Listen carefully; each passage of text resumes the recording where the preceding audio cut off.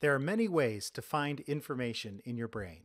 First, if you know what you're looking for, just type it into the search box. Note that clicking anywhere on the display places the keyboard focus into the search box automatically, so you don't have to click there each time you want to search. As you type, matching thoughts and links are displayed. Results are shown in two groups. First, thoughts and links whose name or label matches, followed by results from within notes and internal file attachments. Click on a result to activate it. If you want to choose a different result, you don't have to retype the search. Just click on the search box to redisplay the last results. Obviously, there are other ways to find information in your brain by browsing the relationships between thoughts. This is useful when you know something tangential to the item you're looking for, such as a person it's connected to, the project it was made for, or another similar item that's likely close by.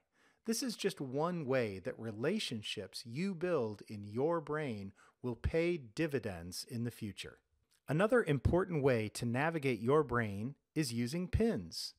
Pins are used to create gateways to thoughts that you use often. The thoughts you pin are always just a single click away. Make a pin by right-clicking and choosing Create Pin. You've probably also noticed the past thought list at the bottom of the screen. This shows the items that you've recently activated. If you want to see a more comprehensive view of your recent activity, try clicking on the Recent Thoughts button in the toolbar next to Search. This opens a list of thoughts that you've recently modified, organized by day. One final tip on search.